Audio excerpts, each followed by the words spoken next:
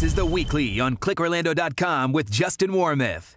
Good morning, I'm Justin Warmoth. A battle is intensifying in Orange County between Mayor Teresa Jacobs and a group of community members pushing for more money for at-risk kids. The Children's Trust campaign, led by longtime children's advocate Dick Batchelor, wants voters to decide whether they're for a tax increase to generate the money. But Mayor Jacobs doesn't want the proposal on the November ballot. This morning, Mr. Batchelor will break down that proposal and why he feels the time to act is now. First, give us an overview of this proposal and what it could ultimately do for children of Orange County. Okay. First of all, the campaign called Children's Trust, and basically what we're trying to do is get the mayor and county commission to put on the ballot the question as to whether or not the voters would like to vote for an increase of a $500,000 property tax, which would fund children's programs. In fact, it would generate about $58 million a year, every year, for 10 years, which would be the life of the proposed tax. And basically, in Orange County, right now we've got 21,000 children without health care. There were 14,000 children abused in Orange County last year.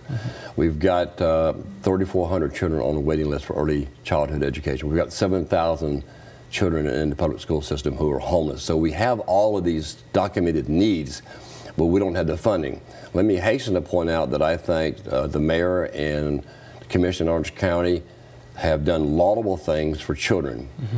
And but the fact is the unmet needs are so great, we want a chance to have a funding mechanism that dedicates these monies for children and generates substantially more money than the county is putting in the current budget. And what could happen if that money does not get approved, and what could ultimately happen to those kids? Well, the fact is a number of them today just go without health care. I mean, 21,000 children have no health care. Fortunately, we've got programs like Shepherd's Hope, which are volunteer programs that see thousands of these people a year who are working poor. They are not Medicaid eligible, they're working poor. One of the issues that really bothers me is the whole issue of the children who have mental health needs, particularly in today's environment. We're talking 4-, and 5-, and 6-year-old children who have been identified. They have mental health needs, but we don't have sufficient funding for those. Now, we know empirically, if we don't rescue these children and provide them counseling services, that the issue is exacerbated. We also know that if you look at these children who are abused, if we don't offer them refuge and rehabilitate them, we know exactly what will happen to the vast majority of those children. They will grow up to abuse others. And so that we're spending the money today, but we're spending it on the back end in juvenile justice, in the criminal justice system, in the court system. And our argument is spend the money on the front end, prevent these things from happening.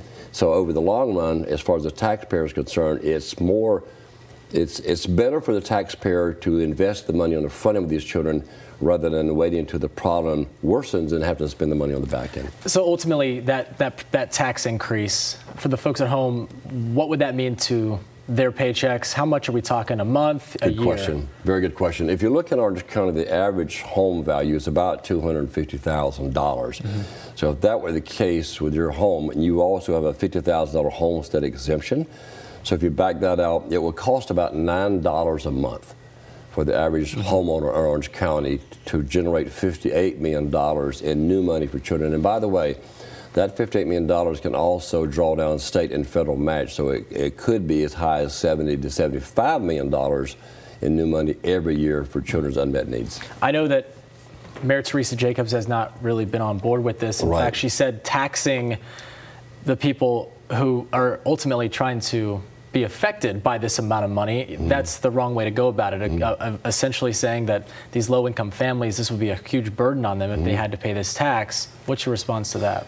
Well, the mayor and the county commission have voted more than one time to put on the ballot a tax increase. And in fact, just recently they put a full meal for the schools on the ballot for the third time in the last several years. So the question really is a philosophical one. Should the public have an opportunity to vote on this?